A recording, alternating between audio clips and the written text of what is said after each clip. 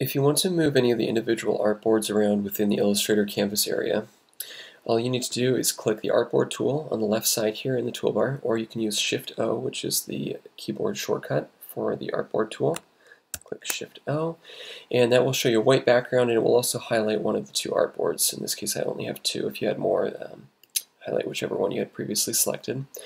So you can just click on these now with the artboard tool selected, and you can just drag it over here, move it around. If you want to change the size of an artboard, you can click on any of these handles that appear when you click on an artboard. And same thing, you just click, drag, and release, and that changes the size of that artboard. As you noticed, I'll go back to the Move tool to exit the artboard tool. And you'll notice that not only did it move the artboard, but it also moved the contents with the artboard. In this case, when I resized this artboard, it did not change the background size. So I'm just going to take this rectangle that I had created and drag it back and align it with the new artboard size. And that's how you do it.